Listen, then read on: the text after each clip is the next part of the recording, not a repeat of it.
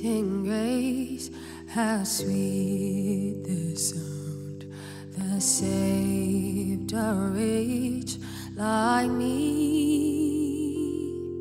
I was lost, but now I'm found. Was blind, but now I see.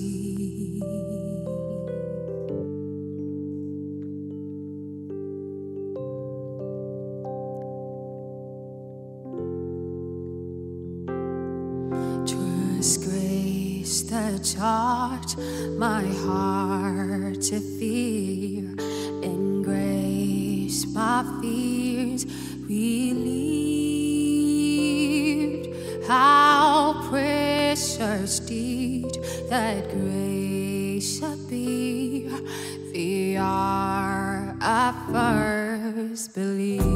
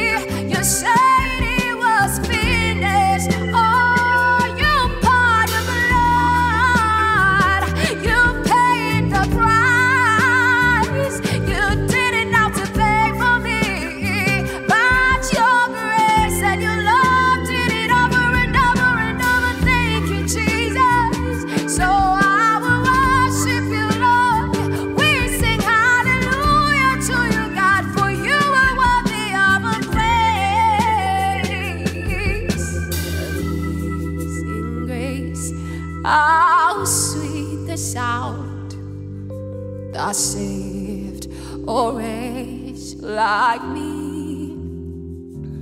I once was lost, but now I'm found. Was blind, but now I see. I see your glory. I can see your glory, Jesus. We can see your glory, for you paid it all for me. Hallelujah. Thank you for your grace. Thank you for your grace. Amazing grace.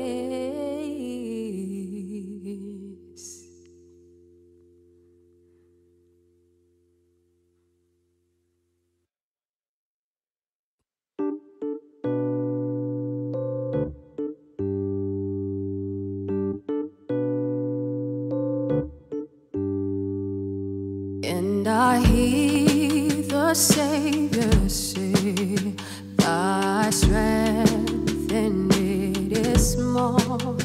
Child of weakness, watch and pray. Find me in thine open all. Oh, Jesus made it all. Oh, to him I owe. Sin had left against him stain. He washed it white as snow.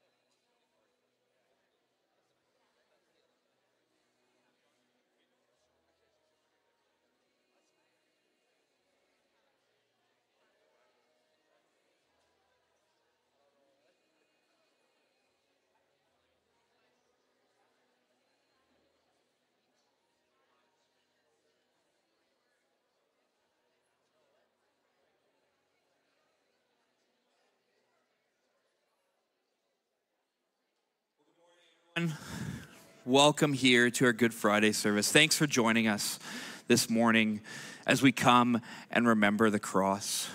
Just a couple points of communication. As you look around, our elementary students are here with us. And so elementary students, out in the lobby, if you miss it, there is activity packages. You can grab one of those if you'd like. Second, as you came in, there was popsicle sticks. There are popsicle sticks on your chair. And some of you are like, man, what is this for? And then don't worry, it'll come. Pastor Lisa will explain at the tail end of the message what those will be used for. But hang on to them, don't throw them, etc. Third, as we come to a close with our service, we are going to be coming around the communion table. And as Pastor Lisa said that in the first service, there was this response of, oh, I didn't get communion. And maybe some of you going, oh, I didn't.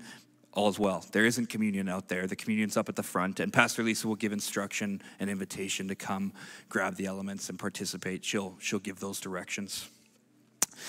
This service this morning does look a little bit different. Will look a little bit different. Our normal mode of operation is to stand, to worship through song, and sit and listen, but it's going to be a little bit different. There's going to be songs. There's going to be some hearing of the word from the team and from Pastor Lisa sharing a message. But in all of that, worship as you feel led. So as we come to song, feel free to stay seated if you'd like. If you'd like to stand, feel free to stand. If you'd like to kneel, whatever posture you want to take in the midst of worship this morning, you are welcome to do so. I just want to pray now to start our service. Would you join me in prayer? Father, you are good. Lord, we thank you that you gave of your Son for us, that you love us so much, that you sent your Son to the cross. Jesus, we thank you for your obedience to go to the cross, to die for us, to take on the weight of our sin and shame. Holy Spirit, would you come now? Would you prepare our hearts for what you have? Lord, would you open our ears to hear what you want us to hear? Direct our minds in the way that you want us to go, and soften our hearts to receive what you want us to receive. Jesus, we come to this moment fully present of the work that you want to do. Lord, you're good, and we thank you. We pray this in your name. Amen. The soldiers took Jesus into the courtyard of the governor's headquarters and called out to the entire regiment. They dressed him in a purple robe, and they wove thorn branches into a crown and put it on his head. Then they saluted him and taunted, "Hail, King of the Jews!"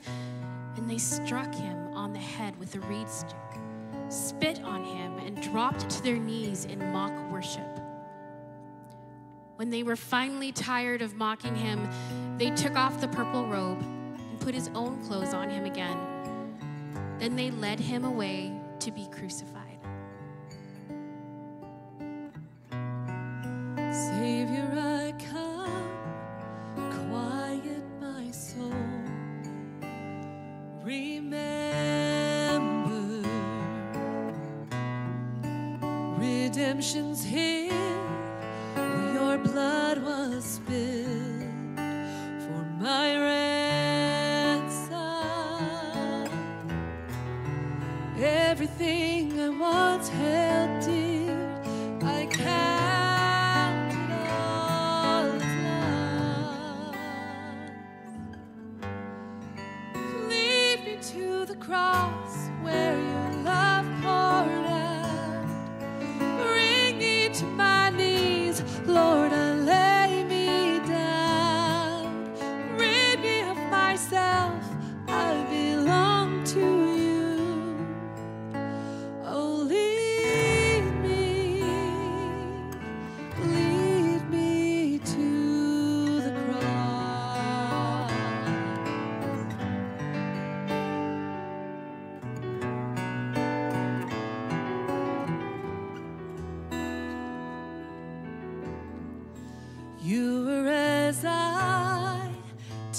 rejected and tried, human. The Word became flesh, bore my sin and death. Oh, my Savior,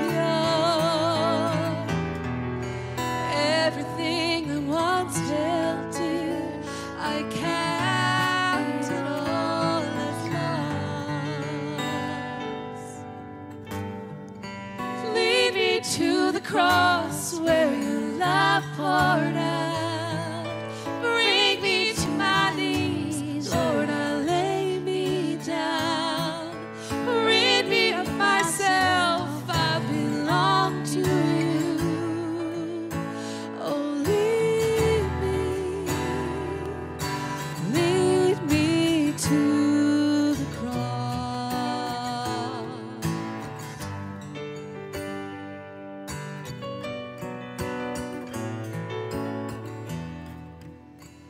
To your heart,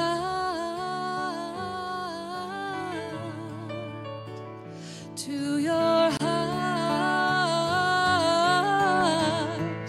lead me to your heart, to your heart, lead me to the cross where your love poured out. Bring me to my knees, Lord, I lay me down. Rid me of myself, I belong to you. Oh, lead me to the cross where my love poured out. Bring me to my knees, Lord, I lay me down. Rid me of myself, I belong to you. Oh, lead me to the cross.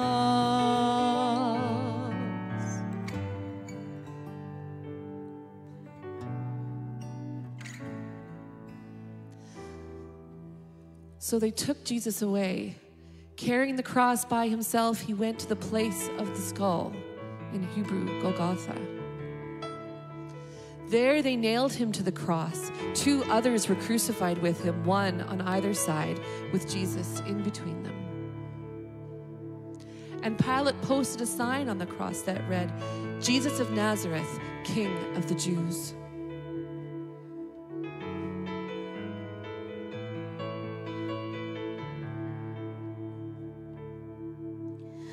Oh, to see the dawn of the darkest day, Christ on the road to Calvary,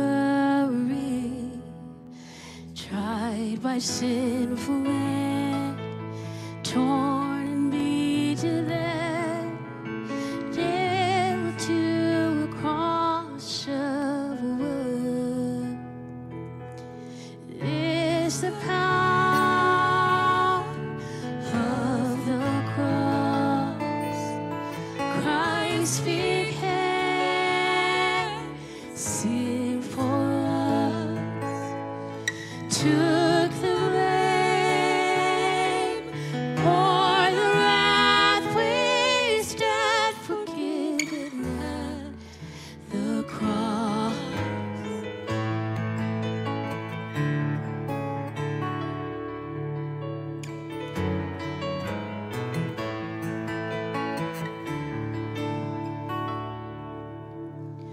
Oh, to see the pain written on your face, bearing the awesome weight of sin. Every bitter thought, every evil deed, crowning your blood-stained brow. Is the power of the cross. Christ became sin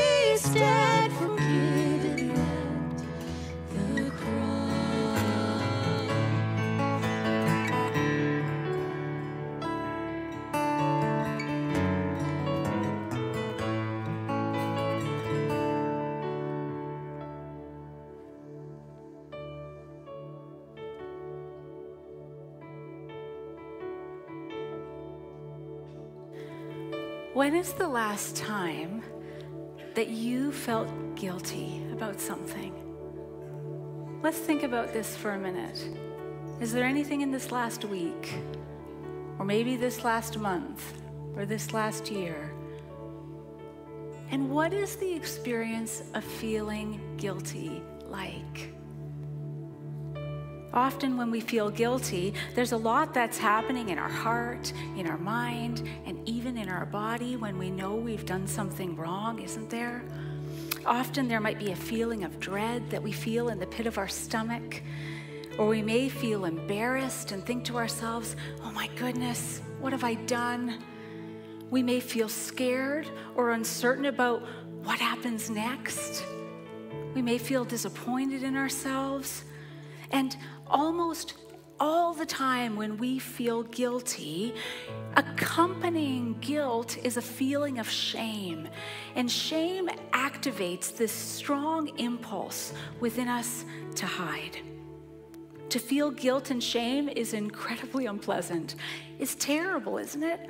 And we will do almost anything we can do to avoid feeling this way. We live in a world that's continually giving people a message that we can be whoever we want, we can do whatever we want, and feel completely justified in this. You do you. Often we hear people say, like, as long as you aren't hurting anyone, you do you, whatever you want, and it's all okay.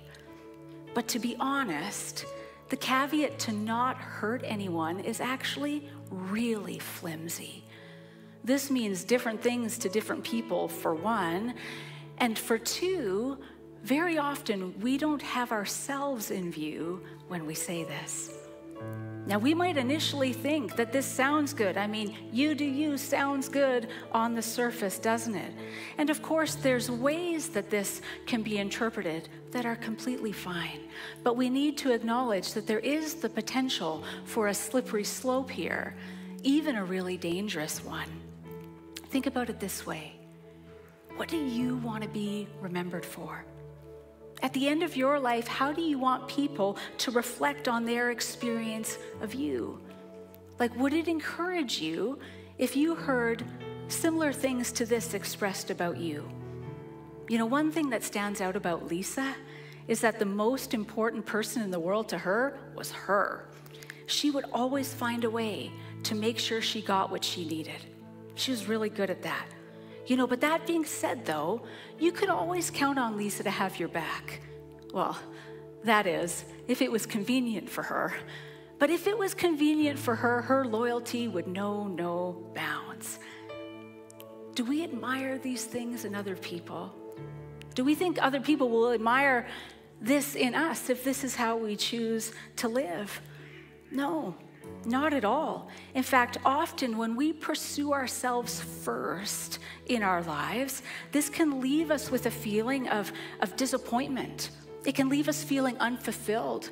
And depending on what it is that we're engaging in, we can even feel regret and the guilt and shame that come with that. The truth is, there's something hardwired within us to admire and aspire to kindness and humility and selflessness. On some level, we recognize that you do you, whatever you want. It just isn't quite right. Well, why is this? The Bible has something to say about this. In Ephesians chapter 2, verses 1-3, we see the Apostle Paul speaking to the church about this. He says, "Once you were dead because of your disobedience and your many sins. You used to live in sin, just like the rest of the world, obeying the devil, the commander of the powers in the unseen world. He's the spirit at work in the hearts of those who refuse to obey God. All of us used to live that way, following the passionate desires and inclinations of our sinful nature. By our very nature, we were subject to God's anger, just like everyone else." The Apostle Paul is clearly saying here that without Jesus, we will inevitably place ourselves at the center of our own lives. We'll place ourselves on the throne of our own lives and pursue our own desires before anything else. And the Apostle Paul says that our own desires apart from God are actually the passionate desires and inclinations of our sinful nature. And pursuing the passionate desires and inclinations of our sinful nature brings about only one thing: death. Paul says that apart from God, all of us are dead because of our disobedience in many sins, and that by our very nature we are subject to God's anger because of sin. Now, on the surface, this might seem a little harsh, but let's think about this for a minute. We all know the pain that comes from the potential selfishness in this you do you narrative. We all know what it's like to pursue what we want at the expense of someone else, and the regret and guilt that so often results. We all know the pain of wishing so desperately that we could just take something back, something that we've said or that we've done in a moment of frustration or selfishness and a lack of generosity. Maybe it's a smug or an arrogant word spoken in just the right moment to let them know exactly what you think of them, because after all, they have it coming. Or maybe it's a lie said in haste to cover our tracks because we don't want to be found out, and we rationalize it to ourselves thinking, it's okay, what they don't know won't hurt them. Really? But then how come the guilt never shifts and it stays? We all know the devastation of realizing that crossing a good and needed healthy boundary even just one time, and again, we rationalize that we just want to feel a bit of pleasure or a bit of relief, and we think it's something we could easily manage and control. But then realize how quickly it can spiral out of our control and become something that, even though we maybe want to resist, we actually end up revisiting over and over again, caught in a cycle that we feel helpless and powerless to get out of on our own. We all know the shame that settles on us as we reflect on even one selfish action and how that has impacted not only us, but those around us. Quite often, people around us that we actually deeply love and do not want to treat that way. Sin breaks everything. Sin breaks everyone it touches. And we all know this on some level. Is there any guilt that you carry today? Is there any shame in your life that is causing you to want to hide? Are there any destructive habits or patterns of behavior that you initially thought would be manageable and controllable for you and would maybe even bring some much needed relief? But you realize now, if you're honest with yourself, that that actually isn't true. And instead of experiencing relief, you're carrying guilt and shame as a result, and it just won't shift. You do you. Whatever you want, it's fine. Doesn't bring about the good life or the freedom that it promises. In and of ourselves, we are dead in our sins, the Apostle Paul says, following the desires and inclinations of our sinful nature apart from God. He describes us by our very nature, apart from God, apart from Jesus, subject to God's anger. All of us. All of us. This is our standing before God. We are dead in our sins apart from Christ. In our own effort and merit, we are helpless to change this.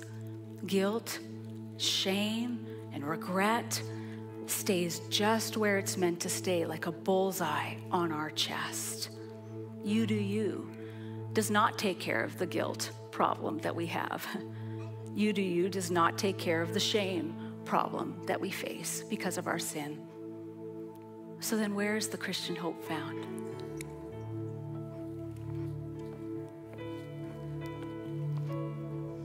Oh, the perfect Son of God, in all his innocence, here walking in the dirt with you and me.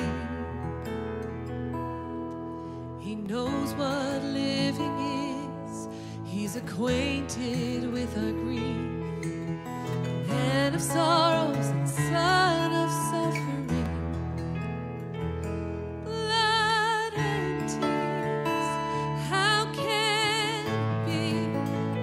There's a God who weeps, there's a God who bleeds. Oh, praise the one who would reach for me. Hallelujah to the Son of suffering.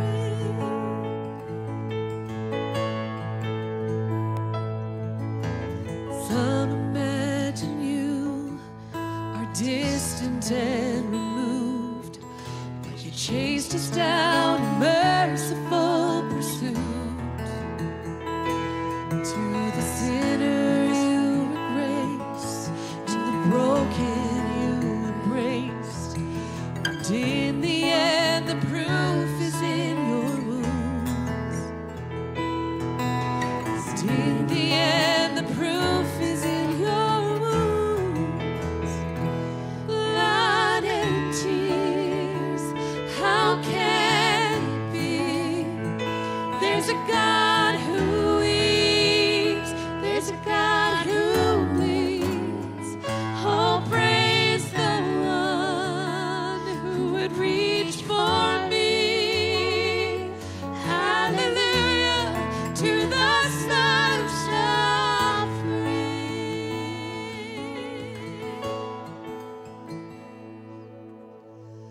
Your cross, my freedom, your stripes, my healing, all praise, King Jesus.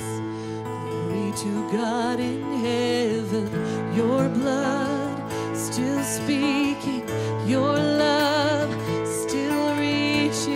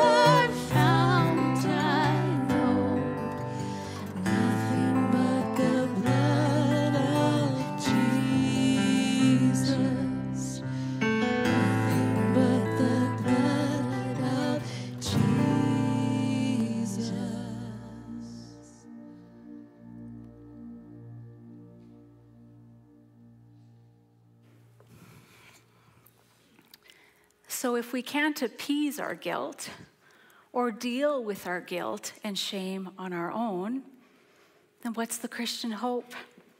Our culture, Canadian culture, says you do you and it'll just be fine. This is where the good life is found. But we know at least to some degree that this vision of the good life is wanting. It's wrong. What if there was another way to live? What if there was a different narrative to base our lives on? One that was based in truth, that actually held within it a real way to address the problem of our sin and the subsequent guilt and shame. And it was actually a gateway to lead to real joy and meaning and purpose in life. 700 years before the first Good Friday, 2,000 years ago, the prophet Isaiah pierced through the thin veneer of our assumption that our best strategy to a full and abundant life is to look out for ourselves first. The prophet Isaiah heralded news of one who would come and free humanity from our hopeless and self-absorbed and self-destructive state, and literally embodied the exact opposite strategy for a full and abundant life. He would free humanity by giving up everything he had a right to cling to. So the privileges and rights of his divinity to start, but within this, he gave up his innocence. He gave up his safety. He gave up his security. He gave up his comfort. He gave up his reputation. He gave up everything given, everything surrendered in obedience to God the Father to deal with the problem of our sin, to make a way to restore everything that sin has broken for our sake. Though he was innocent of any sin or any wrongdoing, Jesus took the punishment of our sin upon himself when he died on the cross so that we could experience forgiveness and through his forgiveness be restored in our relationship with God. And through restoration in our relationship with God, experience abundant life with him, if we choose to receive it. In Isaiah 53, the prophet Isaiah describes some of what the experience would have been like for Christ on the cross for us. And these are vivid, raw, graphic words, and yet we realize that there is no way that a written word can actually encompass fully all of what it meant for Jesus to bear the penalty and the cost of our sin. But we are going to read a part of Isaiah 53 and just allow the Lord to minister to us. This is how deeply he loves. In Isaiah 53, beginning in verse 4, it was our weakness he carried. It was our sorrow that weighed him down. And we thought his troubles were a punishment from God, a punishment for his own sins. But he was pierced for our rebellion. He was crushed for our sin. He was beaten so we could be whole. He was whipped so we could be healed. All of us, like sheep, have strayed away. We've left God's path to follow our own. Yet the Lord laid on him the sins of us all. In these verses, we get a glimpse of the greatest act of selflessness and sacrifice for the sake of another ever given. Period. The prophet Isaiah clearly states that on the cross, Jesus carried everything for us. Jesus did not have the problem. We had the problem. And Jesus carried our weakness. He experienced sorrow that was meant to be ours. He bore guilt that is actually our guilt, but he bore that in his body. And he took our punishment on himself so that we could be free. And Jesus affirms that he did this completely, fully, willingly, and voluntarily.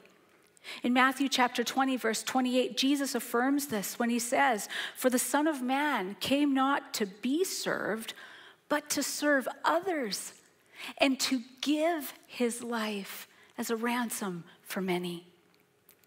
And maybe we ask ourselves, why in the world would Jesus do this? How does this make any sense? And certainly when you compare it to the Canadian cultural narrative of like, look out for yourself first, like you do you first, it makes no sense. But thankfully, the kingdom of God is different. The Bible has a lot to say about this. So we're going to go back to our passage from Ephesians chapter 2, the passage where Paul described us as being dead in our sins apart from God and subject to God's anger because of our pursuit of our sinful nature. And we're going to see that the Apostle Paul goes on to say that because of God's great love for us, he made a way for us to be united with Christ in his death, taking care of our problem with sin and the subsequent guilt and shame that we experience as a result. And when that sin is taken care of, we are united with Christ in his resurrected life, resulting in new life for us, should we choose to receive it. And we're actually going to talk in more detail about what this new life is on Easter Sunday. So come back for Resurrection Sunday because you don't want to miss this. So in Ephesians 2, verses 4-6, the Apostle Paul goes on to say, "But God is so rich in mercy, and he loved us so much that even though we were dead because of our sins, he gave us life when he raised Christ from the dead. It's only by God's grace that you've been saved, for he raised us from the dead along with Christ and seated us with him in the heavenly realms because we are united with Christ Jesus." And then in the first part of the next verse, Paul says, we were given this grace, this gift, when we chose to believe. So because of his great love for us, Jesus has made a way for us to be restored in our relationship with God and no longer subject to God's anger because of our sin. Jesus sacrificed everything so that we could be forgiven, so that we could be made whole, so that we could be healed, and so that we could be free from the guilt and shame that sin brings, if we want to be. Jesus willingly, voluntarily stepped into our sin, into our hopelessness, into our self-centeredness, and provides us with a way to be free. So how can we experience the rescue, the hope that Jesus offers? How can we experience this abundant life that's made available to us in Christ? Well, just to be really honest with you, at first, we're likely to feel some resistance to what we need to do. In fact, quite frankly, many people never get past this first and very foundational step. You see, we have to follow in the way of Jesus and to die. So not a physical death, but death to self. We need to take ourselves out of the center of our own stories. We need to intentionally displace ourselves, take ourselves out of first place in our lives, and give first place to Jesus in everything. Now, this seems counterintuitive, but listen to what Jesus says in Matthew 16, verse 25. Jesus says, if you try to hang on to your life, so in other words, if you try to live for yourself and do things your way, you will lose it. But if you give up your life, as in if you displace yourself from first place and give that to me for my sake, he says, you will save it. So how does this make any sense? Like, what's Jesus getting at? Jesus is saying that it is through this death to self that we actually become able to receive and participate in resurrected life with him, where purpose, meaning, and joy is found. You do you is exchanged for Jesus first in everything. In 2 Corinthians chapter 5, verse 17, the Apostle Paul says, anyone who belongs to Christ has become a new person. The old life is gone. A new life has begun. In Jesus, as we choose to receive his gift of forgiveness and restoration, dealing with the problem of our sin and the subsequent guilt and shame, the old life, the old nature is gone. The life where we're separated from God and subject to his anger because of our sin, gone. A life where guilt and shame are regular companions with us on the journey as a result of our sin, gone. A life where following the desires and inclinations of our sinful nature feels like it's something we can't avoid, gone. And all of this is because God loves us. God loves you and made a way for us. He made a way for you to be forgiven and set free because of the work Jesus accomplished on the cross. Now we're going to take communion together this morning. And when we take communion, we are reflecting on, remembering, and participating in the suffering, death, and resurrection of Jesus. If you don't have elements and you're concerned about that right now, I'll just let you know they're here at the front, so don't worry, you haven't missed anything. But when we take communion, there's a wafer that you're going to see, and that wafer represents the body of Jesus broken for you. And the juice, when you drink it, that represents his blood that is shed for you. And this beautiful gift given to us through his sacrifice, this beautiful gift of the forgiveness of sins and new life made available to him. This is what we're celebrating as we take communion. And as we come to a time of reflection before we take communion, I have some questions that I want to ask us, me included, just to help us reflect on our hearts as we come into this beautiful time of remembering in such a practical way the work of Christ for us. So if you are here today and you have chosen to receive the gift of new life that Jesus offers to you, his forgiveness, his restoration, and you recognize that the old is gone and you have been offered and are seeking to live in that new life, really simple question for you. Are you fully living in this new life today? Or is there any way that you're clinging to anything from your old life, anything from your old nature? Is there any guilt or shame that you are carrying today that Jesus would like to lift from you? Or are there any choices that you are making that are more in line with the desires and inclinations of your sinful nature? And Jesus is inviting you today to leave that old life behind and align yourself once again with his way and with the life that he is making available to you. Remember, the old is gone.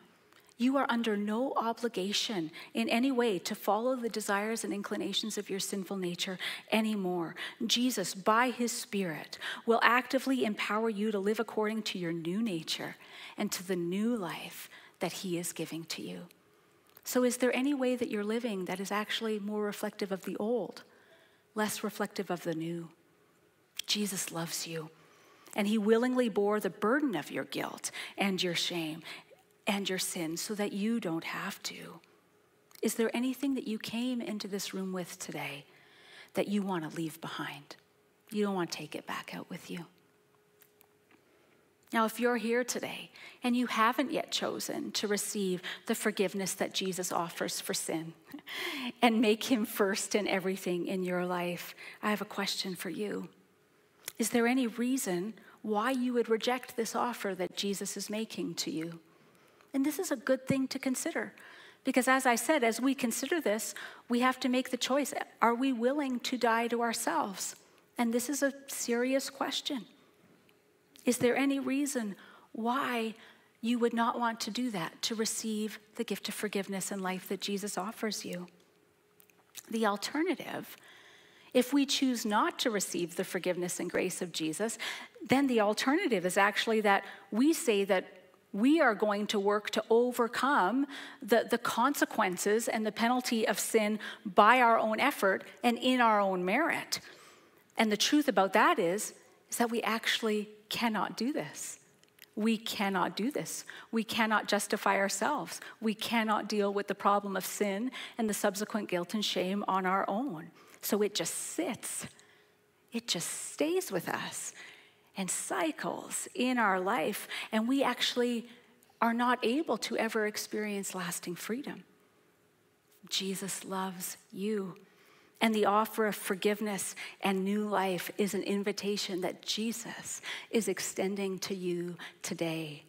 And if any of you are here and you would like to make this decision to surrender your life to Jesus and receive his forgiveness, and it would be helpful for you to speak with any one of us on staff about that, I want you to know that we are here and we are eager to speak with you about this. If any of you in this moment want to receive the offer of forgiveness that Jesus is giving you, then a simple place to start is just an expression of your heart to his in prayer. Just saying to him, however it makes sense to you, that you want to receive his forgiveness and that you're choosing to take yourself out of center stage in your own life. And you want to learn and grow for Jesus to be first in everything. Just a simple expression of prayer is a great place to start here. And for all of us here today, is there anything that you want to leave behind from your old nature? Anything you came in with that you don't want to take back home with you? The popsicle stick that was sitting on your seat when you came in today is for you this morning. If taking an action step in this decision would be helpful for you today. And I will just say, any time where we're choosing to do something different, to go another way, very often an action step is actually really helpful for all of us, just to help set something in our heart and in our intention, in our will. So that popsicle stick is for you to write a word or a statement or something to reflect what you are choosing to leave behind today. So maybe it's guilt, or maybe it's shame, or maybe it's a belief that you are unloved by God.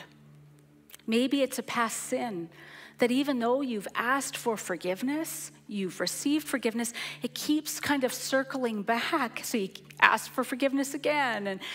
But maybe Jesus is saying, well, I know if you've asked for forgiveness and you've confessed to Jesus and to anybody else that you need to confess to, that is gone. That is done. And could be that Jesus is inviting you today to actually really leave it behind for real, because it's covered. Jesus doesn't want you to carry that. Or maybe it's a past hurt that just keeps coming back. Maybe there's unforgiveness that's keeping you connected to a past hurt. And Jesus is saying, if you'll trust me in this, if you'll follow my way in this in forgiveness, there's freedom for you. Maybe there's something there. Or maybe it's your old nature and you're here today and you want to give your life to Jesus in a fresh way and you want to leave that old nature behind and take on the new nature that Christ gives you. Whatever it may be, feel free to write it on that popsicle stick.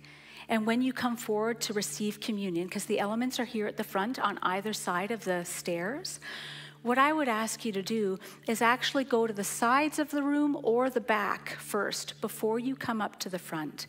Because all along the perimeter of the outside of the room, on both sides of the auditorium, there are pots filled with dirt. And what we would invite you to do is take that popsicle stick, go to one of those pots of dirt, and bury it.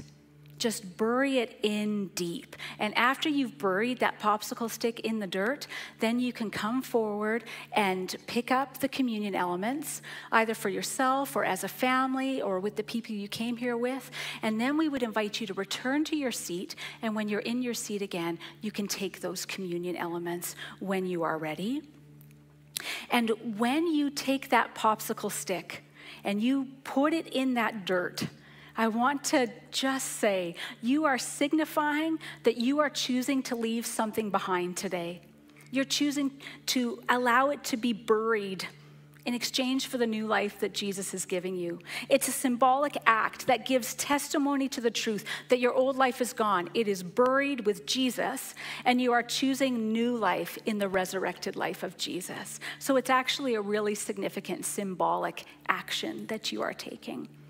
And once you have done this, once you've buried the popsicle stick, and you've come forward and taken the elements and gone back to your seat and taken them, you are free to leave whenever you are ready.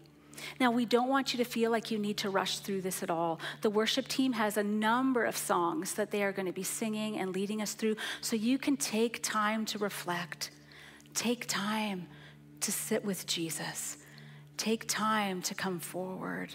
Take time when you're receiving the communion elements. You do not have to rush through this. It's 4 or 5 songs that we will sing through. But once you are ready to go, you are free to go. And we thank you for coming today. And we hope to see every one of you on Resurrection Sunday, because on Resurrection Sunday, we will talk in more detail about what is this abundant life that Jesus has made available for us. So I'm going to pray as we move into this time of reflection. Jesus, we love you.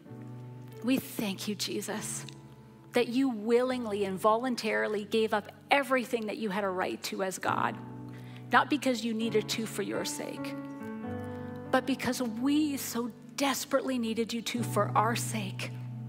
Thank you. Thank you that freedom, thank you that healing and wholeness and restoration is made fully available to us through you and through what you accomplished for us on the cross, dealing with the problem of our sin, dealing with the problem of our guilt and shame. We say thank you. So Jesus, we love you. Jesus, we celebrate the work that you have accomplished for us, God. Lord, would you search our hearts now? Even as we read King David's day in the Old Testament, search me and know me. Search my heart. Test me, Jesus. Lord, would you search our hearts right now as we sit with you? If there is anything, Jesus, that you know that we are carrying that you actually do not want us to carry, you want it dealt with, Lord, would you help us to see that?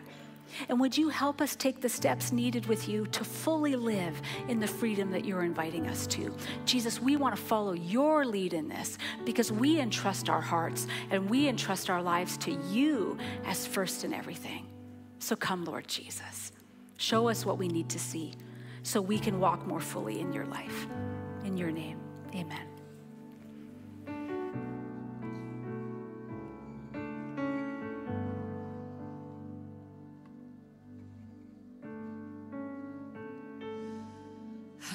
Deep the Father's love for us, how vast beyond all measure, that he should give his only Son to make a wretch his treasure.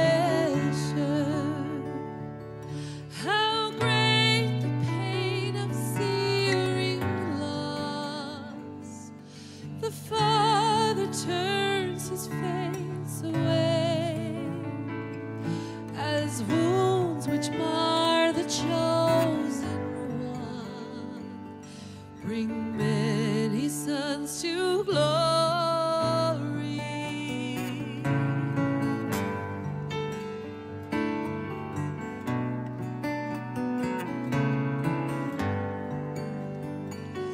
Behold the men upon a cross, my sin upon his shoulder.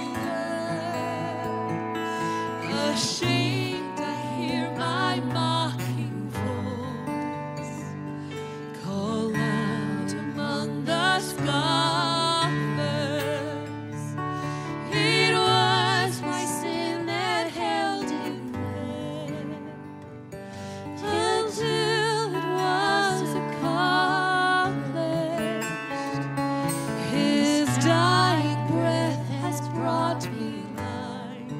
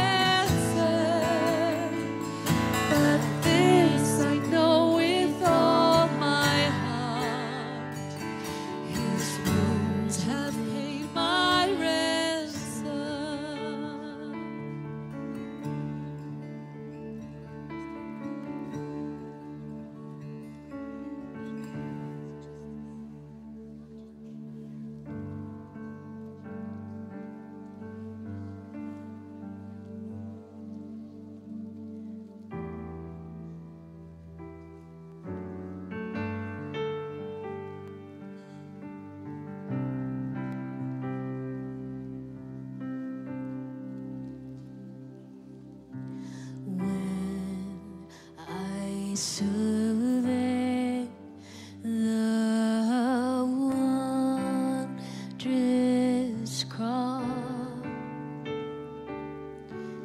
on which the Prince of Glory died.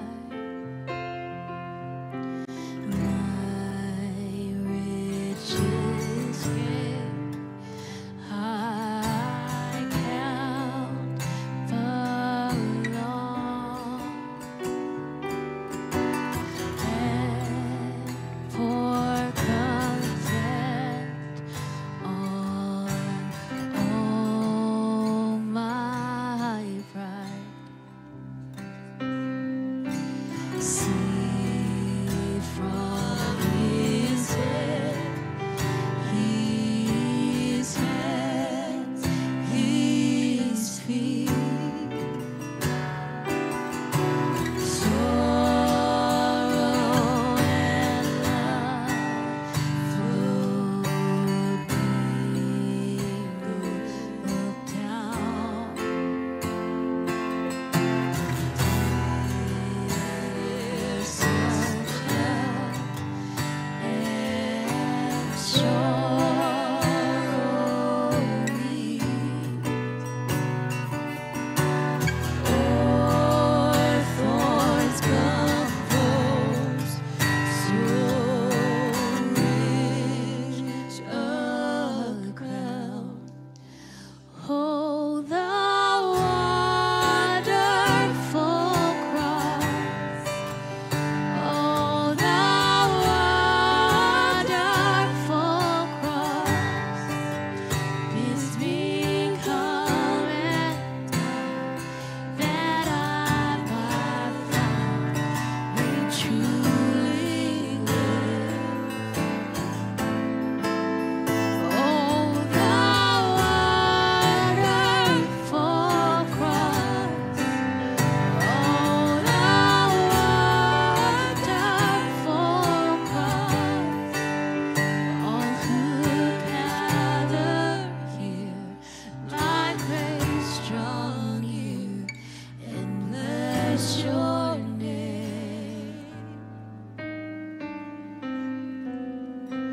Were the whole world a measure mine, that were an offering far too small. Love so amazing, so divine, deep as my soul, my life, my all. Oh, the wonderful cross! Oh, the wonderful cross! It's become and done that I truly live. Oh, the wonderful cross! Oh, the wonderful cross! All who gather here, by grace draw near and bless your name.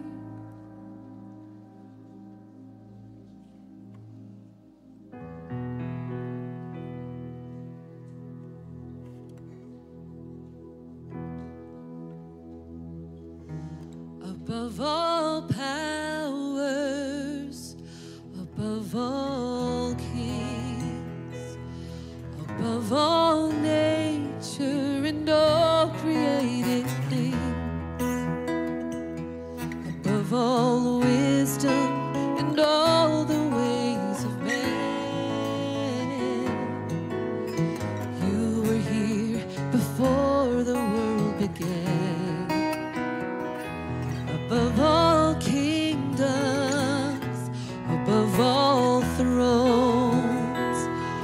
above all wonders the world has ever known,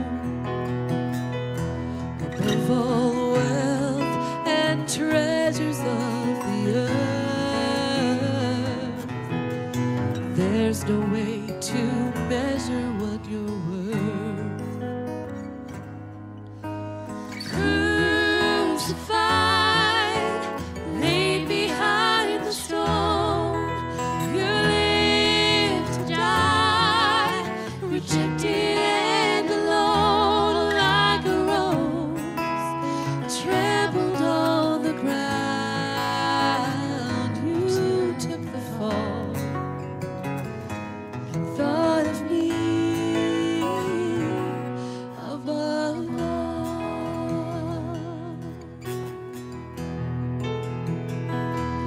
above all powers, above all kings, above all nature and all created things, above all wisdom and all the ways of man.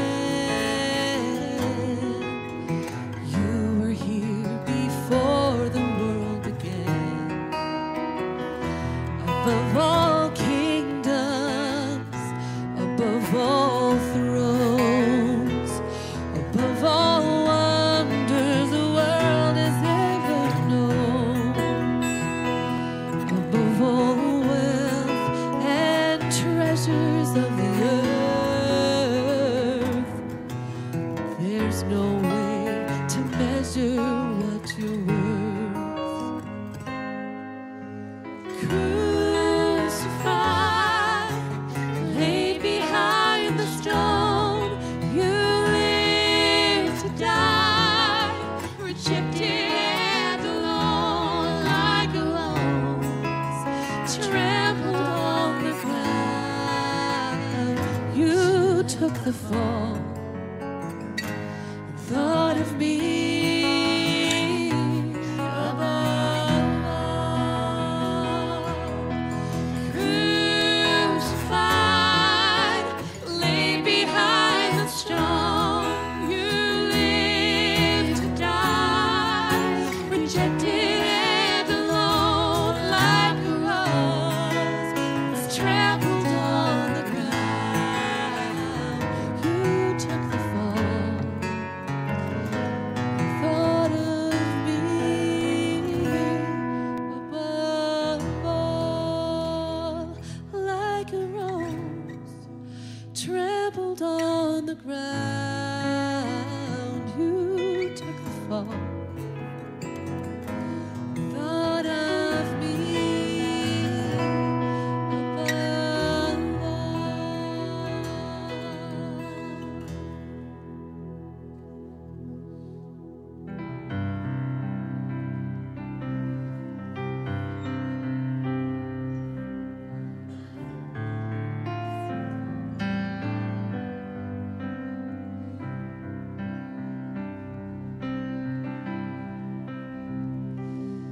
I stand amazed in the presence of Jesus the Nazarene,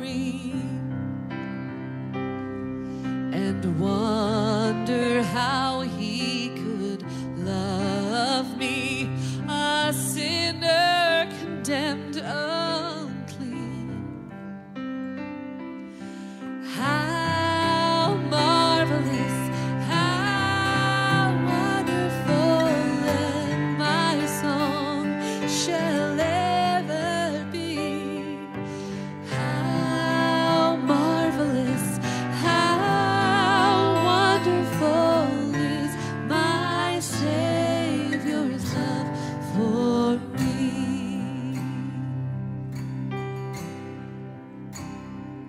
He took my sins and my sorrows, he made them his very own.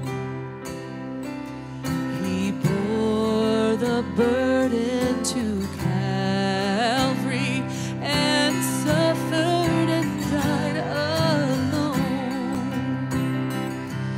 But how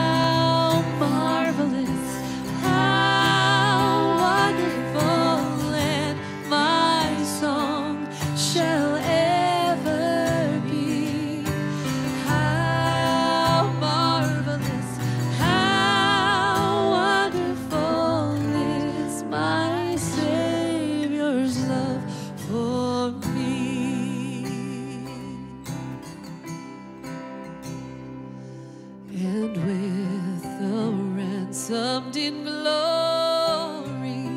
His face at last I shall see. Will be my joy through the ages, to sing of his love for me. I'm singing how marvelous, how wonderful is my song shall ever be. How marvelous, how wonderful is my Savior's love for me.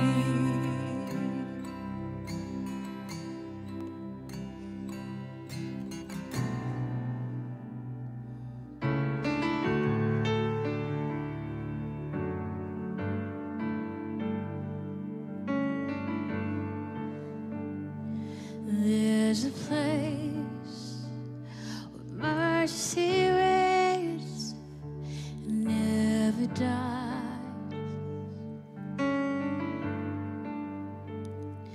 There's a place where streams of grace flow deep and wide,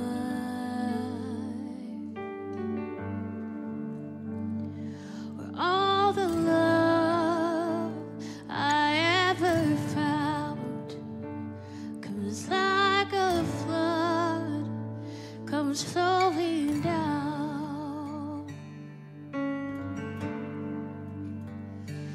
At the cross, I surrender my life. I'm in awe of you.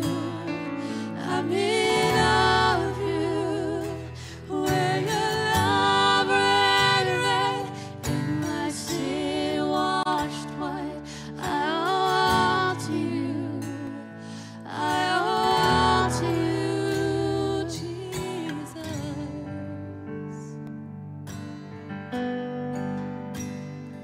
There's a place where sin and shame are powerless,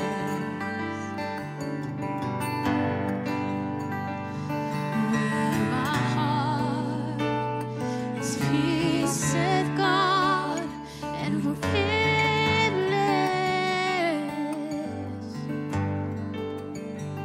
where all the love I've ever found comes like a flood, comes flowing down.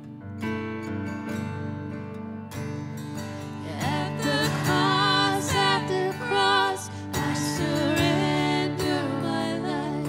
I'm in awe of you. I'm in awe of you. Where your love ran red and my sin washed white. I owe all to you. I owe all to you, Jesus.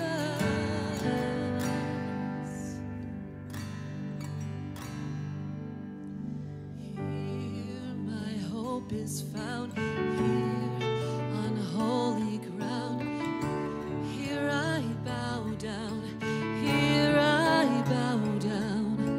Here with open wide, here you saved my life. Here I bow down, here I bow down. Here my hope is found, here on holy ground. Here I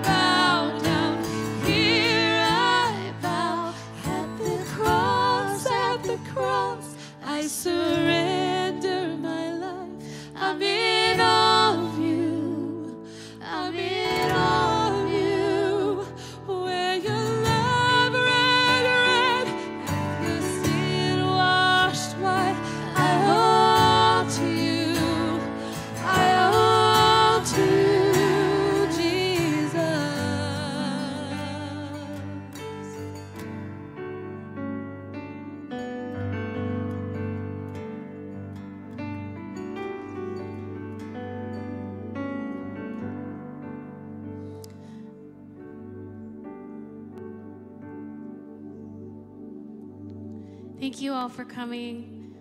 We will play recorded music. You're welcome to continue to stay and just to reflect in this space.